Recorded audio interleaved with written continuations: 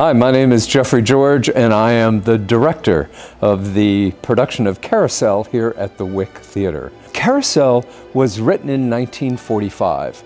It is a story about perseverance. It is a story about hope.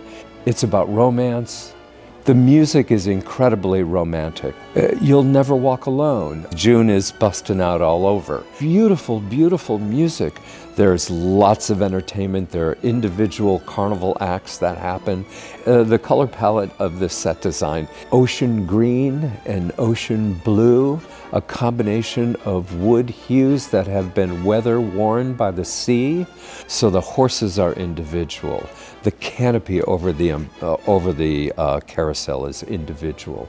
So it all comes together at the climax of the music. The famous ballet that happens was originally choreographed by Agnes de Mille.